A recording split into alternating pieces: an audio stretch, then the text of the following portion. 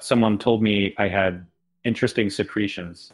Who on earth said such an idiotic thing? A customer at my shop, she wanted to see what I had to sell. So I showed her, Okay. Then what? I showed her the books, the toys, the magazines, and then she looked up at me. She was shorter than I am and said, "What an interesting secretion." That's a puzzling things to say. Um, yeah, but she was short, so I think had a had a good view of my nostrils. So what does that mean? Um, she saw snot in there, and it was interesting. I swear to God, you jackass. I have a better explanation. And I'm what is it?